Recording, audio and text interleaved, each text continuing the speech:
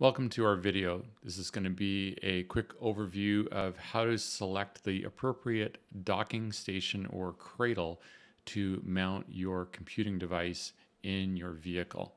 Let's jump in and get started. So there's some terminology we should cover first. One is docking station, and the docking station in our lingo is a device that securely holds your computer and also has some electronics in it, so it talks to the computer. We'll get into more detail on that in a minute. There's a couple of different versions of docking station. They are specific to the computer, but even within that, there is a couple different versions. We'll touch on that in detail in a couple minutes. The cradle physically holds the computer, but it doesn't have any electronics in it. So it doesn't talk to the computer at all or provide any power or port replication to the computer. So there are a couple different types of cradles. There's computer-specific cradles, and there are universal cradles. So let me talk about some advantages and disadvantages to each. So the docking station is a great system to be able to just put your computer in, latch it. It'll lock your computer in there. It will start charging your computer's battery, and it will replicate any ports. So for example, if you have a USB thermal printer in your car and it's connected to the USB port on the bottom of the docking station, when you put your computer into the docking station, it will automatically connect your computer to that printer. So you're not having to plug in cables into your laptop every time you bring your laptop into the vehicle and unplug everything when you take it out, which is of course a lot of wear and tear on your connectors and a pain in the butt to keep all those cables tidy. The disadvantage of the docking station is price. They are significantly more expensive than a cradle. So cradle, the upside is that it's a much lower price than the docking station. You can get cradles that are specific to a type of computer. So for example, if you're trying to put a Panasonic Toughbook CF31 into a vehicle, you can use a CF31 cradle. So the advantage to a computer specific cradle is that you don't have to adjust it to hold that computer. It just drops in and goes. But of course, because it's a cradle, there's no electronics. So it's kind of midway between a docking station and a universal cradle almost. Then we get into the universal cradles, which is what's shown here in the lower right.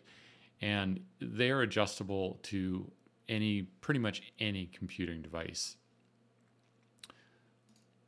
So this is a docking station.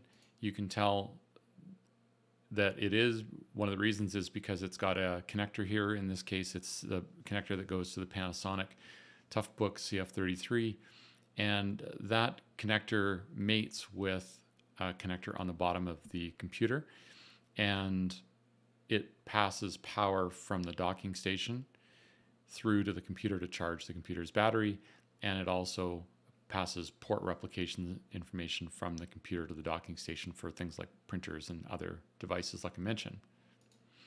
This is a computer-specific cradle. So in this case, the cradle is specific to a Toughbook CF33, but you can see that it has no docking pins here. So it will not communicate to the computer at all, and it won't charge it. So in this case, if you put your computer in, you'd have to manually plug in power cables and USB cables to the side of it. This is a universal cradle. So you can see that these side clips and the front and rear clips can be adjusted on quite a wide range. And then as well, you can adjust it for width of computer. When it's installed, the computer ends up looking like this. So the first time you put the computer in, you use your Allen key to adjust all these side clips to make sure that they hold down on the keyboard securely. But once it's adjusted for your computer, you don't need to do that every time. To remove your computer, you simply twist this latch, pull the docking station open, remove your computer, and then reverse that process to reinstall your computer. I would like to mention here that we use metal docking stations and cradles, In this case, this is an all metal cradle. Those side clips are metal. This is really important because it's almost impossible these days to mount computers outside of an airbag zone in a vehicle. Vehicles used to have 1 or 2 airbags in them, but now some of them have 20. So we get requests from customers to make sure we mount it outside the airbag zone. In a vehicle, including a full-size pickup truck, it is really impossible to mount any device outside an airbag zone unless it's way up on the dash or on the floor. So please, when you get a cradle, make sure you get a metal one. Don't get these spring-loaded plastic consumer grade ones, because you really don't want to have your computer as a projectile in a crash.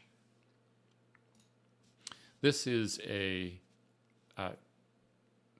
docking station, a cradle for an iPad or a tablet. Now, this one is also metal in most cases. The main structure is metal. The side clips are not, but because you can mount a tablet vertically and there's no keyboard attached, we can get it out of the airbag zone. It's just the laptops are really difficult to do so because they're larger. In this case, you would adjust the side clips here for, they screw in and out for thickness, and then you can adjust them for width and adjust it for height, and this is what it ends up looking like. In this case, you can see the iPad is wearing a case and it still fits in nicely. So we do need to know the size of your computing device with the previous screen and this one to make sure we get you the right size, because universal is not universal. There are a few different sizes of universal cradles. So we would ask you to measure your computing device so we can get you the right one. Okay, so let's move over to docking stations again. So docking stations, again, you can see the pins here that mate with the computer. The difference between these two are the left one has no pins, no RF pass-through. I'll explain that in a minute. And this one does have little brass pins there for RF pass-through. So what RF is radio frequency. And if you can just bear with me here a moment, I'm going to go through this in detail. So when you order your Toughbook or other rugged computer, you can order them with cellular modem and GPS modem in them as an option. So if you do order that, the advantage, of course, is that no matter where you are with your computer, inside a vehicle, outside a vehicle, sitting on a picnic table in a park doing your email, you have internet access through the cellular network, assuming you have cellular coverage in the area. If you don't get that option, then you've got to go find Wi-Fi or hotspot your phone to your computer or something to get internet. So the vast majority of our customers, probably 90-95% or more, who get ruggedized computers, get the cellular and GPS modems built into the computer when they order it from Panasonic or whatever vendor you're buying it from. The downside of having the modems in the computer, specifically the antennas inside your computer, there are no external antennas on laptops anymore. So the antennas are actually just embedded in the plastic, just like your smartphone. There are antennas in there, but they're embedded in the plastic. So when you go to dock your computer in your vehicle, especially if it's a fire apparatus where it's got a lot of metal around it, you've got a metal roof over you and metal framing down the windows and everything, and then you park that vehicle inside a fire hall or inside a parking area, the cellular in particular, but also the GPS reception can be drastically reduced if you're still using your antennas that are inside the laptop's plastic, the internal antennas. So what these little brass connectors do is they mate up with the mating connectors on the bottom of your computer and instruct, when the computer is docked in the docking station, they instruct the computer to not use its internal antennas, but instead use the external antennas. So where you can see this is on the next slide, where there are two connectors. This is looking at the bottom of the docking station now. So those little brass connectors on the top route the GPS and cellular signal antennas, through to the bottom of the docking stations through those two silver connectors that then would go out to cables and then rooftop antennas that your installer would put in. So again, when you dock the computer, those little brass connectors tell the computer to stop using its internal antennas and instead route those antennas, the signal rather, through the brass connectors, out the silver connectors on the bottom, and then to rooftop antennas that you would install. So that means your internal cellular and GPS in your laptop are now using rooftop antennas for better coverage. So those antenna connectors on the bottom, those silver ones, if you need to know, are called TNC, Tango November Charlie. It's a fairly standard radio type connector, and cables are readily available with TNC connectors on them. One thing I will note is on almost all docking stations that have this, what we call dual RF pass-through, dual radio frequency pass-through, because it's just passing it through the dock, there is an antenna switch. I apologize, this image shows it upside down, but it says EXT for external antenna, and you can say whether you want the computer to reroute the antennas through the rooftop antennas or not, simply by switching the switch off or on. If you have antennas and cables connected to these silver TNC connectors, you will want that external antenna switch in the on position. We have seen numerous installations of these types of docks where the installer did a beautiful job putting the dock in, putting antennas on the roof, running cables down, hooking them up to those two TNC connectors, and they didn't put the switch to on, so the antennas were completely useless. If the switch is off, then the docking station will tell the computer to ignore the external antennas and will just use its internal antennas instead, and that's why you can have significant reception issues, especially in fire apparatus.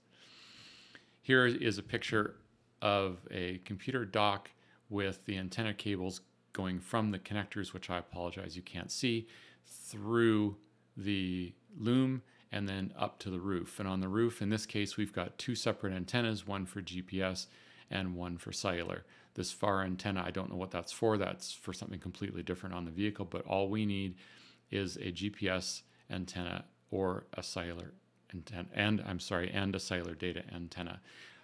Some customers request a 2-in-1, which you can certainly do. A 2-in-1 meaning you'll have one roof hole and you'll have cellular and GPS in one antenna unit. We typically don't do that, and the reason for it is because even though GPS almost never changes technology, GPS has been largely the same for many years, every 3 to 4 years the cellular technology changes.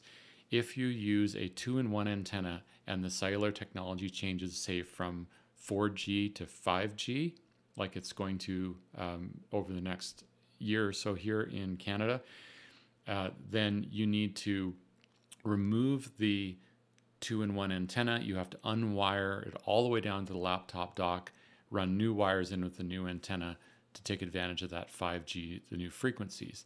With these connectors, these just spin on. This antenna just spins on, screws on. So it's very, very easy just to simply unscrew that antenna and screw on a new one, and in 30 seconds you are finished. So that is why we use, typically in most applications, we use two antennas, one for GPS and one for cellular data, just simply for future upgrade path. If your vehicle is only going to last a few years, like many police cars, then it's not a real big issue. But fire apparatus can last 10 to 20 years. For the big ones, easily 20 years. The cellular technology is going to upgrade a number of times over that span, so you want to make sure that you are upgrade proof. So thank you for watching. I hope this helped you. If you would like more information or pricing and quotes, etc., just want to talk about your application, please feel free to give us a call or drop us an email, and we'll be happy to help. Please note that we service Canadian customers only.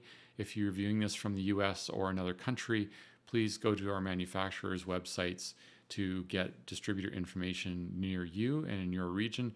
But if you're in Canada, we would love to help you. Please don't hesitate to call us. Thanks for your time. Please stay subscribed to the channel so you can see more instructional videos like this in the future.